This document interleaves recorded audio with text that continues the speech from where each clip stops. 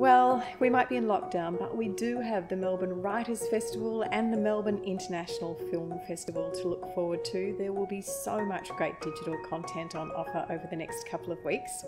And before we close the library doors, my fantastic colleague Susie Taylor and I grabbed a camera and we've captured some of our favourite nooks and crannies from around the library and our favourite collection items. It's a new series called Access All Areas, and this week we take you to the gorgeous dome galleries which frame the La Trobe Reading Room. We've also got a new episode of The Policy Pitch coming, a library partnership with the Grattan Institute, and our panel of experts will be discussing female workforce participation.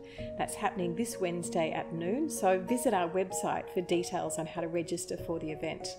And for kids aged between 9 and 12, we take you on a trip to the Zooniverse through a fantastic workshop series with author Nova Wheatman and illustrator Chris Kennett, co-creators of the magical Zooniverse series of books.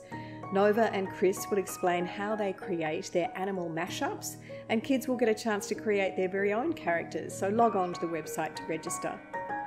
Our Afternoon Tea and Talk series is a brilliant collection of interviews with Australian writers. It's hosted by Astrid Edwards from the Garrett podcast.